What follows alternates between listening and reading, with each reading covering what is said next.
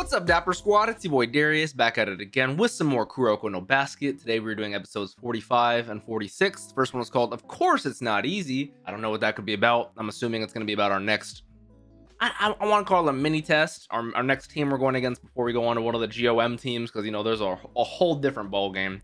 But I'm excited. We got mini training. We got Alex. We got all that jazz. We got Kuroko shooting.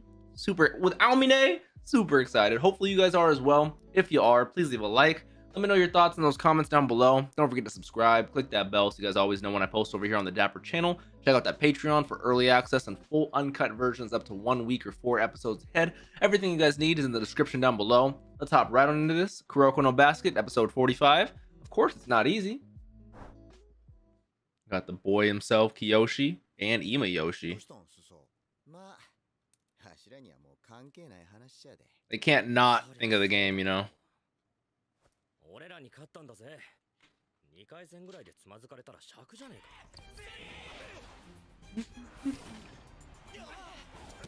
Heck no.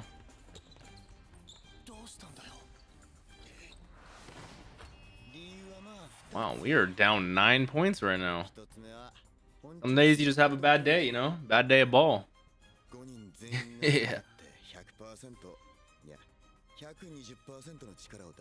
So now they're what, probably 60, 70? But after a big victory, you do get somewhat complacent, content, you know? 100%. I was not expecting us to already be like deep into the game though, and I love Imayoshi narrating it though, I can't lie. I remember Kuroko and Kagami were sitting out of this one, you know, in general. We got Mitobe and the other goat in there. Okay, Junpei, this is why you're the captain, my man. Hell yeah, you do. Nah, you guys are sitting out. I love when Junpei does this all the time to Kagami, to Kiyoshi. He's like, bro, let me play. Stop worrying about us. Come on, we're your seniors.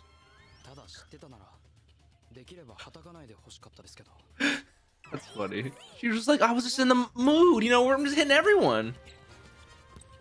All right, come on, great pass over to the Iron Heart. Great layup. Probably a great shot. Another great shot. Now we're up. We were down 9. Now we're up, what, 6? Is that what I saw? My, is she beautiful, I must say.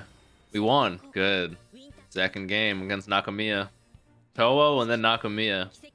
Yeah, everyone else won. We don't get to see Akashi's team yet. I love it. That boy Kagami. The pass.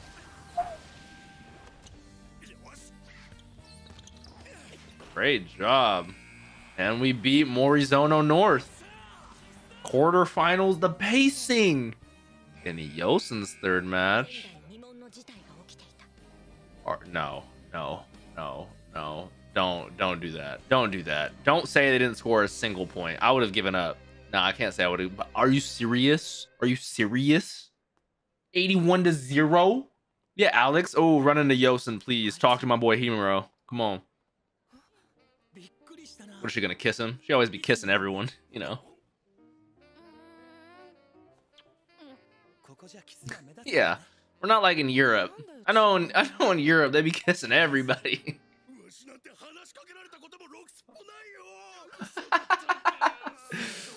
That's hilarious.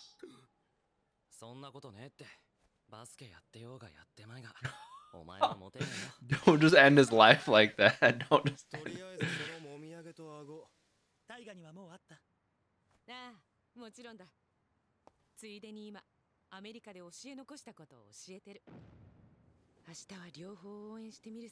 Yeah, how do you do that as a teacher with both your students go against each other? How do you vote? How do you root for them, you know?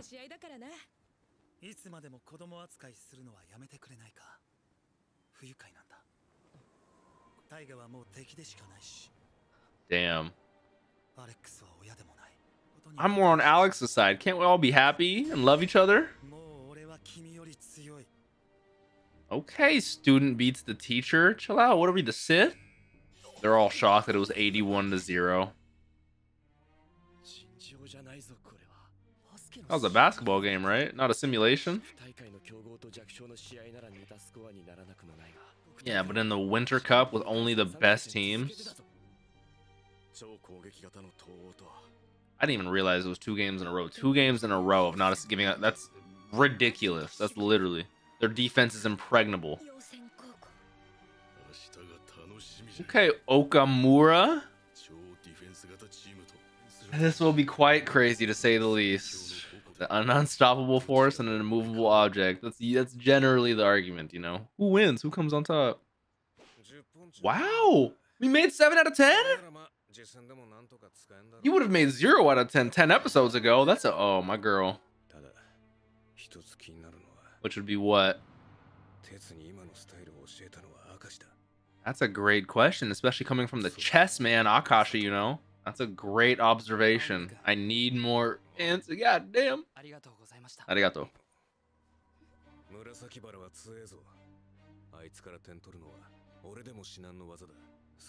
You know, if Amine says that, it's the real deal. He's never gonna say that out loud, obviously, but I love that.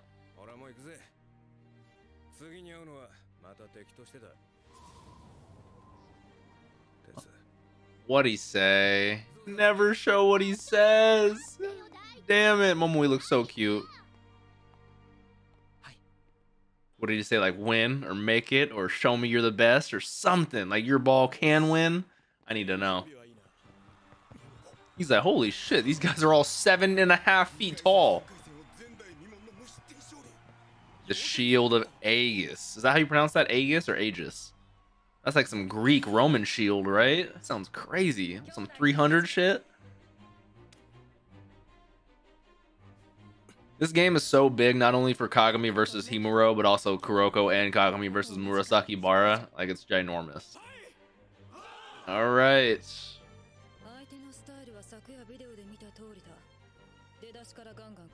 Unique to find a girl coach, you know, especially outside of Rico. So I really, and she's very dapper. Reminds me of Saber from Fate. So shouts out Coach Araki, you know. Okay. I know. Look at purely the size difference.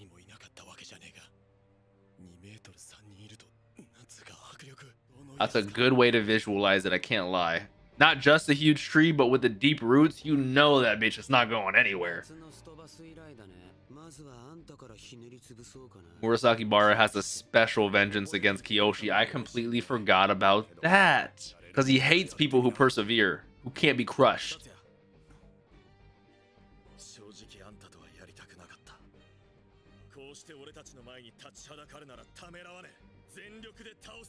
The fated brothers, the destined rivals.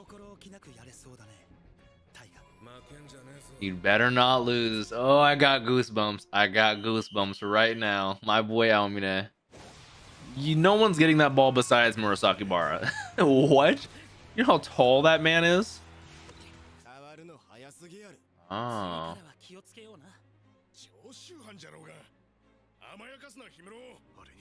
So you can only touch it once it reaches its peak? Is that I don't know tip-off rules in basketball. I've never been in an actual match myself, besides like a Parks and Rec kind of game, you know.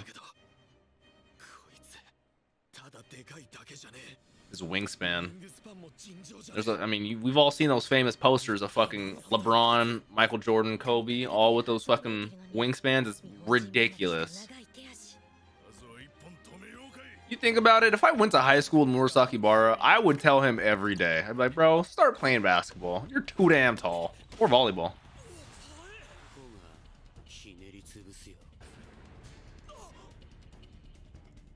Even with a barrier jump back shot, this man is 7,500 feet tall. Oh yeah.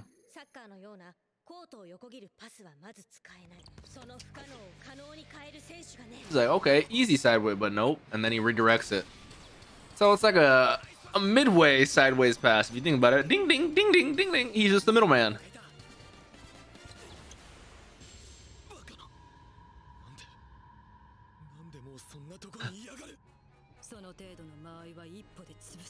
He's got such a long stride. He goes over the entire court sideways in about 4 steps. Fucking bullshit. Murasaki Bara is too damn tall. The whole court. Everything. Oh my god. If you immediately pass it over there in a second, he'll 2 steps is all he need. Boom, boom, bow. Like it's stupid. All right, on to the next episode, episode 46. This one is called First Basket. Yeah, you can tell whoever scores this first basket, the momentum is going to be on their side. Look how big they are. Never mind. There was the first basket. Oh. Anytime you see him take an aggressive step forward like that, you know Kuroko's about to do an amazing pass. Oh. And Izuki's able to catch that beautifully. That's so not fair. Look at him. That's a good play. That's a good strategy. I'm butthurt. I didn't even think of that.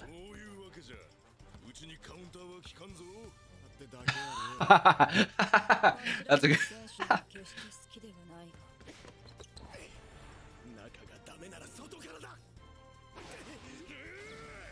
Tipped it, even though he was like 6 feet in front of him.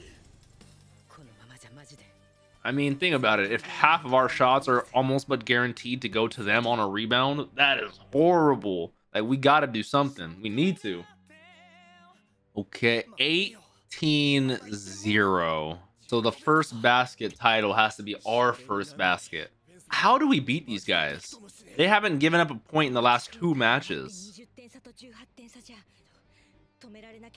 Yeah, if we're down 18 points, that's one thing. But if you get down by 20 points, your morale has hit a rock bottom. Great jump, Kagami. I knew he would tip it. We can't let them get one more bucket without us getting one. Okay, you know it's gonna good sign when it goes mid flashback from Kiyoshi's perspective. Oh, I bet. Especially something as uniform as a basketball would be like easy after doing a rock, you know? Damn. That's kind of a bar. It's not just about grabbing. You want to grab your goals, your dreams, your aspirations. You got to be able to reach out. That's why Kiyoshi's the GOAT, man. The one-handed gripper Vice Claw. Look at him. Normally you have the one just to secure it to the 2, you know? But he was able to fully suck it. Like, this man's a claw of death. That was literally all that just for grabbing 1 rebound. We're still down 18 points, but I still have faith in my guys. We do need to retake control of the inside, but if only we had like a Midorima who could shoot from like over half court the entire game. Look how intimidating this zone defense is now. They can literally expand everyone else to the outside because they know Murasaki Bara can handle the entire inside by himself.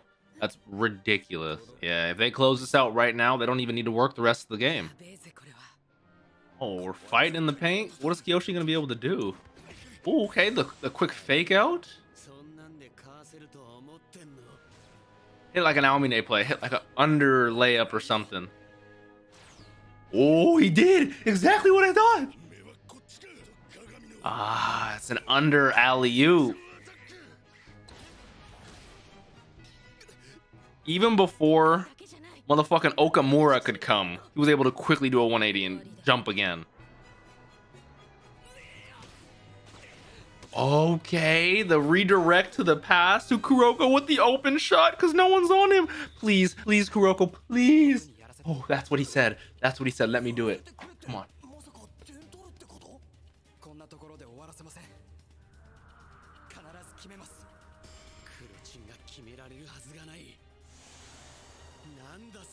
It is a very interesting form, to say the least. And he finally realizes he is gonna do it. You went full-fledged block.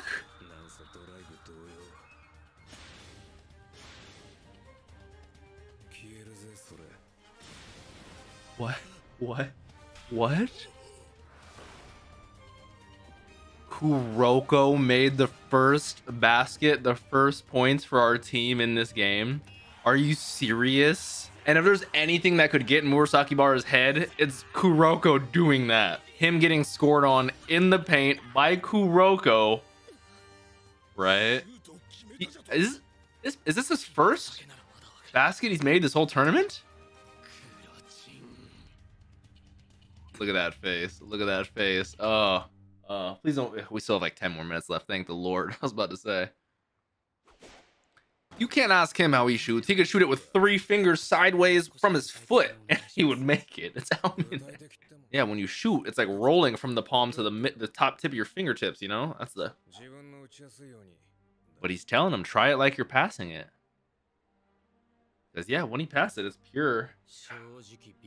You know? Kuroko is the first person to score against him in this tournament. Okamura can like damn near take the entire under the hoop by himself. This is how really big, tall players play in basketball. I've gone against my fair share when I was it literally just boxed me out. Easy layups every time. I'm like, you damn big boy. If any of them ever said that to me, though, we're squaring. I'm just joking. There goes that vanishing drive. He's like, oh shit. They weren't lying when they said he vanishes. Yeah, it's gonna be a pass. You know that, man. Kuroko's not doing the same thing twice. Great, Junpei. We needed that 3. We needed that. Kagami, I won't lie, he's our ace. He's our main boy. Like, he's the reason we win our games. And if they're shutting him down, I don't know what we can do.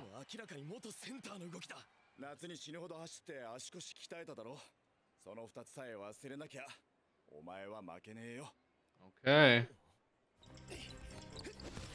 Ooh, under the legs to the Kuroko over to Izuki. Talk about a pass.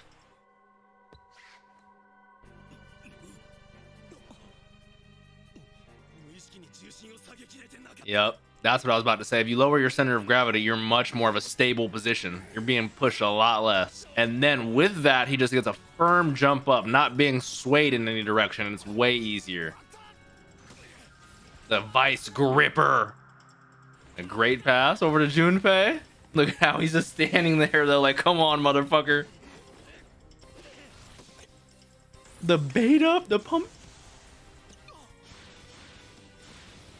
How does he do that? I love the way they animate it.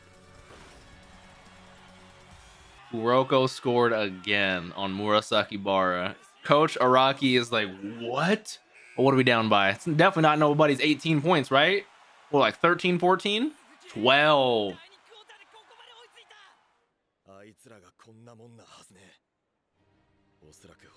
We haven't even seen Himuro really go at it yet.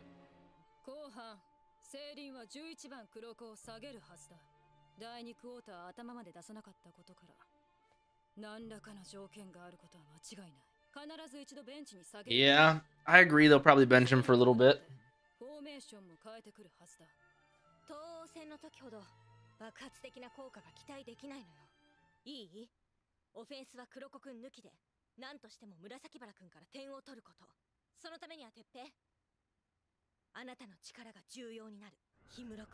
That's who I'm really worried about. Alex was hyping him up.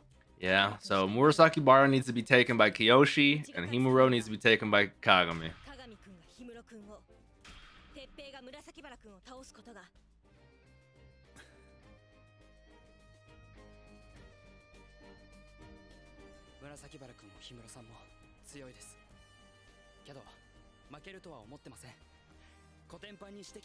Way to be a good teammate. Hype up your boys, Kuroko. I got faith in them just like you do.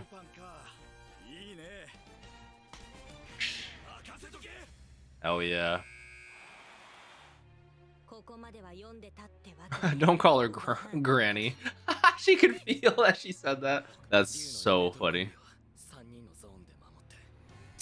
When he has that face on, tunnel vision, we're zoned in. Alex said he's as good as the GOM, which is a big thing to say.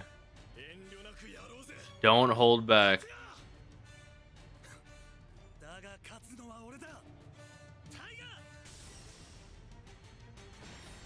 This is where it's ending.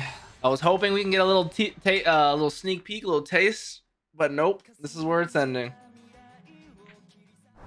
Okay, so we're starting the game against Yosin. We're already halfway through it.